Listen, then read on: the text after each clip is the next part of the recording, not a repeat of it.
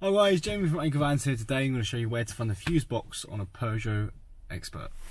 First thing you're going to want to do is pop out the trim in the passenger area. You can see all the yellow tabs here designed so the trim can easily be taken off. You can see behind some thread of wires there is a fuse box there. You can use this tweezer down here, pop that out, and you can then use it to retrieve the fuses easier and put them back, of course. So you want to make sure the trim fits in well. You want to make sure it's lined up. That's the interior fuse box. So inside the bonnet, normally next to the battery, you can see the fuse box. There we are. And that's just inside the bonnet there.